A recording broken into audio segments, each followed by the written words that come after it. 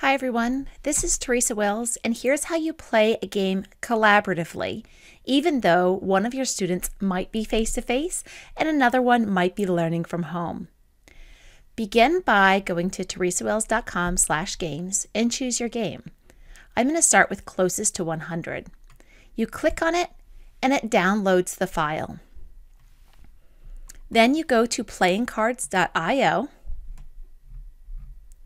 Scroll way down to a blank empty room, custom room, and start blank room. I'm going to hit enter. And now it's time to upload that file. I'm going to go to the edit table, room options, import from file.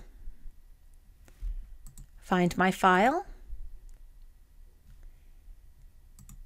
And it's already there. I hit edit table again to have play mode.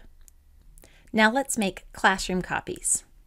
Go back to edit, pull up your menu, and under room options there's an option to copy the room. I'm going to put in my students' names and I'll show you why. It's really nice for classroom management to be able to see who is writing and what. Make sure you copy their room code.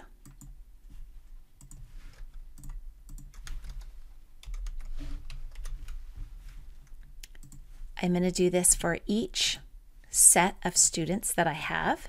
Jackie and Kara are next. That's their room code.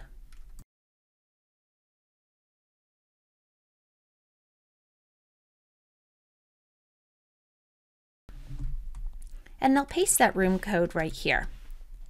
Now here's what's really neat. I can see my students' names on the tab above there.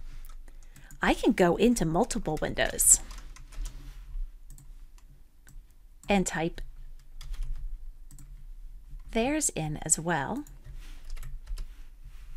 And now I've got each set of my students' names above here, and I can see what they are doing in real time.